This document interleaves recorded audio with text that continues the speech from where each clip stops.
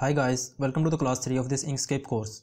In this class, I will demonstrate you about Boolean operations, patterns along path and text effects.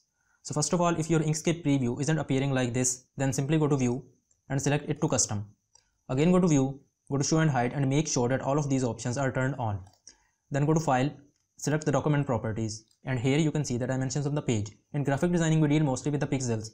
So simply select the display units to pixels and custom units to also pixels. Change the width to some standard like 1280 and height to say 720 pixels like this, and simply left click on this cross icon like this. The presence of two menus is very important in Inkscape for every project. The first one is fill and stroke menu and the second one is align and distribute menu. Simply left click on this icon for fill and stroke menu and on this icon for align and distribute menu, and here you can see that both of the menus are appearing on the right side of screen. Then simply click on this zoom to fit page windows like this. Now go to path and here you can see all the Boolean operations. Now to demonstrate these Boolean operations, first of all select the rectangle tool and draw a random rectangle like this. Then select the ellipse tool and draw a circle while holding down the control key like this. Now change the color of this circle to say this blue color and keep the color of this rectangle to this red color. Now select both of these shapes, drag them here, right click, duplicate them and drag them at this position. Now again select all of these shapes, go to fill and stroke menu and reduce the opacity to say 80% so that we can see the overlapping parts. In these two parts the circle is placed on the top and here we want to place the rectangle at the top. So to do this, simply select this rectangle and select on this icon, raise selection to top like this. Now select all of these shapes, right click and select cut. I perform this operation so that we don't have to draw the shapes again and again. We will simply go to edit and select paste in place like this. Now simply select both of these shapes and go to path. The first Boolean operation is union. Simply select on this union and you can see that two shapes are converted into a single one. Again select both of these shapes, go to path and select union. And you can see that the operation is same. Doesn't matter which body is placed at the top and which body is placed at the bottom. The difference is that the color that is applied to the final body is the color of the body that is placed at the bottom. In this case the red body was placed at the bottom and in this case the blue body was placed at the bottom. Now simply select these shapes and press delete on the keyboard. Again go to edit and select paste in place. Now select both of these shapes, go to path and the next Boolean operation is difference, or you can simply say minus front, and you can see that the front body is subtracted to the bottom one. And in this case the rectangle is placed at the front, so select both of these shapes, go to path and select difference, and you can say that the rectangle is subtracted from the circle. Now this was the difference operation. Simply select both of these shapes and press delete on the keyboard. Again go to edit and select paste in place. Now you can see that the common body in both of these shapes is known as overlapping body, or you can say intersecting body. Simply select both of these, go to path and select intersection, and you can say that we only have the overlapping body. Again select both of these, go to path and select intersection, and again both of the shapes are same. Doesn't matter which body is placed at the top and which body is placed at the bottom. Simply select both of these and press delete on the keyboard. Again go to edit and select paste in place. Again select both of these shapes, go to path and the next operation is exclusion. Simply left click on it and you can see that the intersecting part or overlapping part is removed from the shape and the body is appearing as a single body. Again select both of these parts, go to path and select exclusion, and again you can see that the overlapping body is removed. Doesn't matter which body is placed at the top and which body is placed at the bottom, the final shape remains the same. Simply select both of these shapes and press delete on the keyboard. Again go to edit and select paste in place. Again select both of these shapes, go to path and the next operation is division. This is a very important operation in Inkscape. When you press on division, you can see that the top body has divided the bottom body into two parts like this. If you want to differentiate between the parts, then simply select both of these parts, hold down the shift key on your keyboard and simply left click on this black color. And now you can easily differentiate between the parts like this. In this case the rectangle is placed at the top, so select both of these shapes, go to path and select division. And if you want to differentiate between the parts, then again hold down the shift key on your keyboard and left click on this black color like this. And now you can see that the rectangle has divided the circle into two parts like this. Now this is the division operation. Simply select all of these shapes and press delete on the keyboard. Again go to edit and select paste in place. Now select these shapes, go to path and the next Boolean operation is cut path. I will demonstrate cut path by simply selecting all of these shapes and cancel their fill by clicking on this cross icon and assign them some stroke color by simply holding down the shift key on your keyboard and left clicking on this black color like this. Now select this circle, again hold down the shift key and left click on this blue color select this circle, again hold down the shift key and left click on this blue color. In this case the circle is placed at the top, and in this case the rectangle is placed at the top. Now select both of these shapes, go to path and select cut path, and you can see that the body is divided into parts at the intersection point. In this case the rectangle is placed at the top, again select both of these shapes, go to path and select cut path, and again you can see that the bottom body is divided into two parts at the point where the top body is intersecting.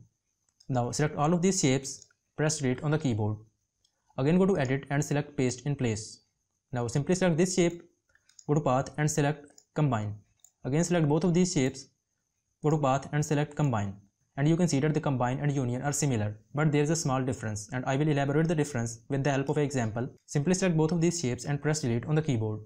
Again go to edit and select paste in place. Now the difference between combine and union is that combine is a temporary joint and union is a permanent joint. Now we can see this with an example. Select both of these shapes, go to path and select combine. Again go to path and select break apart, and you can see that the body is again divided into original parts like this. Now select both of these parts, go to path and select union. Now again the body is converted into a single part. Again go to path and select break apart. Now this time the body is not divided into their original parts. So this is the difference, that combine is a temporary joint and union is a permanent joint. Now simply select all of these shapes and press delete on the keyboard. Now these are the Boolean operations of Inkscape. If you have any questions about them, then you can ask in the comments section. Now let's continue with the next part of this tutorial, in which I will demonstrate you about patterns along path. Now select the ellipse tool, hold down the control key on your keyboard and drag the left mouse button like this. Now right click, duplicate it and drag it in a position like this. Now select both of these shapes, go to path and select intersection. Now cancel the stroke by holding down the shift key and left clicking on this cross icon, and assign it some fill color by left clicking on this green color like this. Now hold down one of these handles to change its dimensional parameters and try to make the shape something like leaf, like this. Now go to object and select transform. In transform menu, go to rotate and set the angle to 30 degrees and select apply. Now right click, duplicate it and flip it horizontally by clicking on this icon and place it somewhere like here. Now select both of these parts, go to path and select union. Now decrease the dimensions by holding down the control key and then holding down the left mouse button on one of these handles like this. Now select the pen tool and select create B-spline path, and from the shape select none. Left click once, again left click, again left click and again left click and press enter on the keyboard. Now you have to make sure that this part must be placed at the top of this part. To confirm this, simply select this part and select this icon, raise selection to the top. Now select both of these parts, go to extensions, go to generate from path and select pattern along path. From the copies of the pattern, select repeated, deformation type to snake, select all the values to zeros and check both of these options and simply select apply. And you can see that a pattern is drawn. You can draw any of the pattern of your choice. Now simply select both of these shapes and press delete on the keyboard. Then select the ellipse tool and hold down the control key on your keyboard, then hold down the left mouse button and drag the mouse in a direction like this. Now cancel the fill by clicking on this cross icon and assign it some stroke color by holding down the shift key on your keyboard and left clicking on this green color like this. Now go to path and select object to path. Now again select these leaves and make sure that they must be placed at the top of this circle. To confirm this, simply click on this raise selection to top icon like this. Now again reduce the dimensions by holding down the control key, then holding down the left mouse button on one of these handles and dragging the mouse in inward direction like this. Now select both of these shapes, go to extensions, select generate from path and select pattern along path and select apply. And you can see that a beautiful pattern is drawn. You can draw any of the patterns and use them in your projects. Now simply select both of these shapes and press delete on the keyboard. Now let's continue with the next part of this class, in which I will demonstrate you about text effects. Now simply select the text tool and write the text to say text on path. Now select all of these alphabets and here increase the spacing between them to say 20 pixels like this. Now select the pen tool, again select create B-spline path and from the shape select to none. Left click once, again left click, again left click and again left click and press enter on the keyboard. Now you can increase the size of this text by simply holding down the control key on your keyboard and holding down the left mouse button on one of these handles and dragging the mouse in outward direction like this. Now again select both of these parts, right click and select cut. Go to edit and select paste in place. Then go to text and select put on path, and you can see that the text is placed on the path. Now if you want to remove this path, then simply select this one and press delete on the keyboard, and you can see that the text has restored its original position. But if you don't want the text to restore its original position, then simply select this one and press delete on the keyboard. Again go to edit and select paste in place. Go to text and select put on path. Now simply go to path and select object to path. Now select this path and select delete, and you can see that the text has maintained this position. Now simply select this one and press delete on the keyboard. Again go to edit and select paste in place. This time left click on this path and select delete on the keyboard. Now select this text, hold down the control key on your keyboard, then hold down the left mouse button on one of these handles and drag the mouse in inward direction like this. Now select the circle tool and hold down the control key on your keyboard, then hold down the left mouse button and drag the mouse in a direction like this. Now select both of these parts, right click, duplicate them and drag them here. Now select these parts, go to text and select put on path, and you can see that the text is placed on the circle. If you want to freely rotate the text on the circle, then simply left click on the text and again left click on this one, and you can see that rotation center of the text is appearing. To rotate the text freely on the circle, you have to place this rotation center at the rotation center of the circle.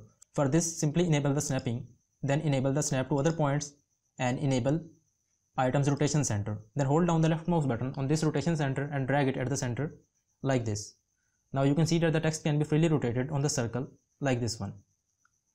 Now select both of these parts, go to text and select put on path, and then click on this flip selected objects vertically, and you can see that the text is placed inside the circle. Again, if you want to freely rotate the text inside the circle, then simply left click on text, again left click, and here you can see the rotation center. Hold down the left mouse button on this rotation center and drag it in the center like this, and again you can see that the text can be freely rotated inside the circle like this. Now this is the class 3 of this Inkscape course. We are almost done with the basics of Inkscape. If you have any question, then you can ask in the comments section. We will meet in the next class. In the class 4, we will do some practical designing by using the knowledge that we have gained in the previous 3 classes.